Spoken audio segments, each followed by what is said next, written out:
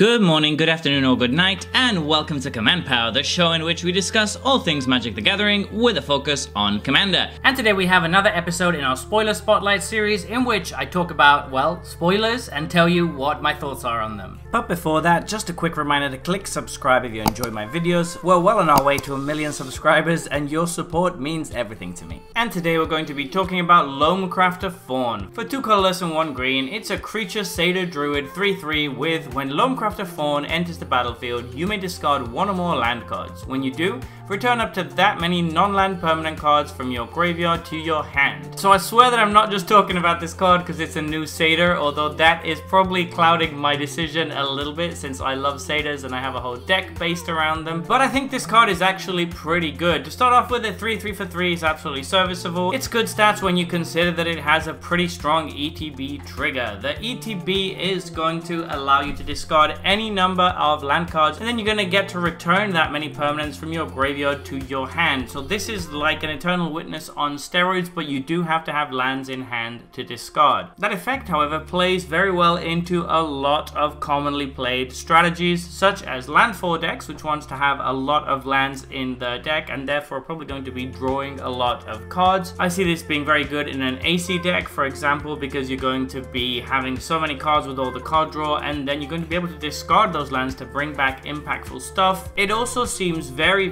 good in any deck that wants to be dumping lands in the graveyard, and there's a lot of decks based around that these days. Obviously the most classic example is the Gitrog monster, which absolutely loves this card because you're going to be discarding lands which are going to draw you cards on top of the regrowth effect. That's incredibly gross and incredibly powerful, and it's definitely going to go into the Gitrog monster. It's also incredibly good in the new Titania deck where you can play Forest from your graveyard because you don't really care about discarding the forest into the graveyard that much in that case. There's a lot of different strategies that allow you to either play lands from the graveyard or allow you to get benefits when lands hit the graveyard, and this deck is going to absolutely shine in those decks because it's going to be doing what you want to be doing anyway and giving you a very powerful effect for it at no extra cost. On top of that, all the usual things apply on having this on a creature as opposed to having it on a sorcery or an instant. You're going to get to bounce it and reuse the effect a lot.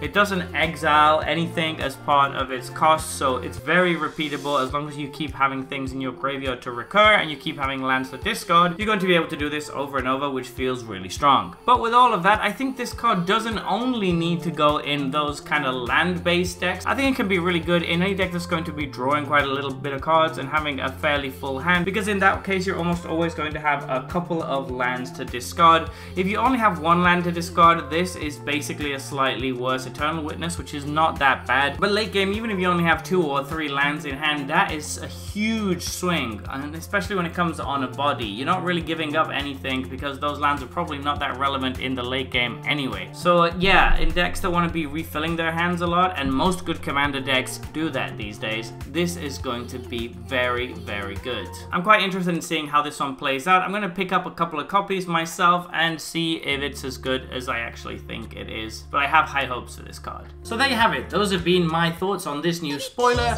What do you think about this card? Please let me know in the comment section below. I read all comments and respond to all of them too. And if you enjoyed this video, don't forget to click like or subscribe. It really helps the channel. And until next time, take care. Woo!